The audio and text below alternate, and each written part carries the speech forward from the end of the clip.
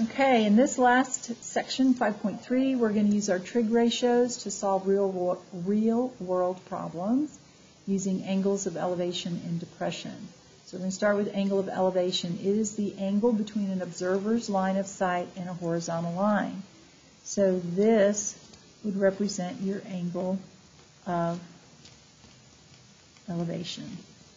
Okay, now, with your word problems, you need to make a sketch or make a drawing and label what you're given and what you're looking for, because you're going to use this information to determine the appropriate trig ratio.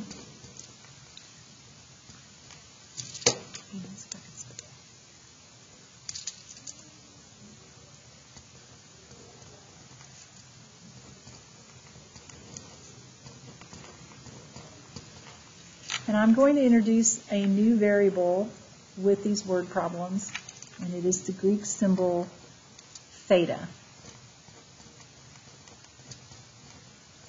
Think of theta like x was with your algebra.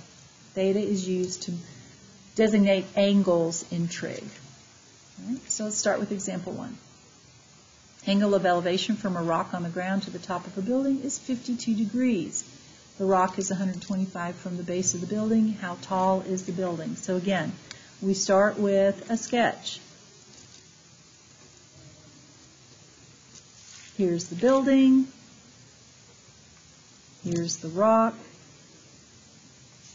Here is the angle of elevation from the rock to the top of the building. So there's our sketch. Now we're going to put in information. We're going to label it. Angle of elevation, 52 degrees. So I'm going to mark that here. The rock is 125 feet from the base of the building. So this is 125 feet. And we want to know how tall is the building. So we are looking for H. Now, I'm going to highlight the hypotenuse. There's a couple of assumptions. We are assuming the building is perpendicular to the ground. Therefore, we have a right triangle. We're looking for, since we don't have the hypotenuse, we know we're going to be using tangent. So I'm going to go ahead and write tangent 52. And tangent is opposite over adjacent. So it's going to be H over 125. To solve for H, we multiply both sides by 125, and we get H equals 125 times tangent of 52. Plug that in your calculator, and you get 159.9. So if we were rounding this to the nearest foot, the building is 160 feet tall. Example 2, we have a 14-foot ladder used to scale a 13-foot wall. At what angle of elevation must the ladder be situated in order to reach the top of the wall? So again, we're going to start with a sketch. Here's the ground. Here's the wall. And we're going to prop a ladder so it reaches the top of the wall. Again, we're going to assume this wall is perpendicular to the ground. We are looking for the angle of elevation. This is the angle of elevation. We don't know what it is, so I'm labeling it theta. Here's our hypotenuse, which happens to be the ladder. And the ladder is 14 feet long, and the wall is 13 feet high. Okay? Since we have information about the hypotenuse, again, sine or cosine. We know the length of the opposite side, so that means we're going to use sine. Our setup, sine of theta equals the opposite, 13, over the hypotenuse. So as in our previous lesson, to find theta, we're going to use the inverse sign. So we have theta equals inverse sine of 13 divided by 14, and we get 68.2. We've been rounding our angles to the nearest degree, so if we round this to the nearest degree, we have 68 degrees. Example 3. It's a little more complicated, but still doable. Brian's kite is flying above a field at the end of a 65-meter length of string. Angle of elevation to the kite measures 70 degrees.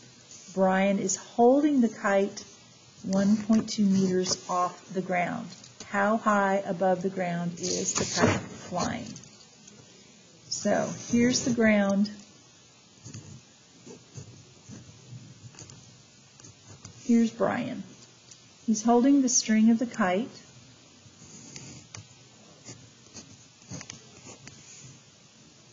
And so we can create a right triangle. So now we're going to fill in our information.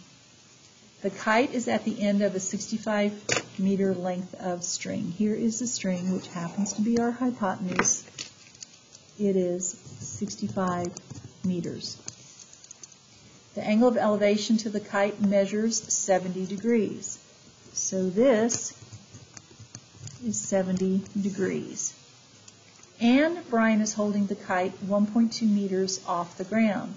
So from here to here is 1.2 meters.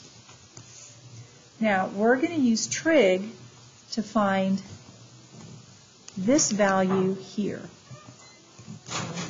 And then to find out how high above the ground, we're going to need to add this to the 1.2 meters. Okay? So we have the hypotenuse, sine or cosine. We're looking for the opposite side, so we're going to use sine. Sine of 70 equals h over 65. That means h is equal to 65 times the sine of 70, which gives us 61.0 meters.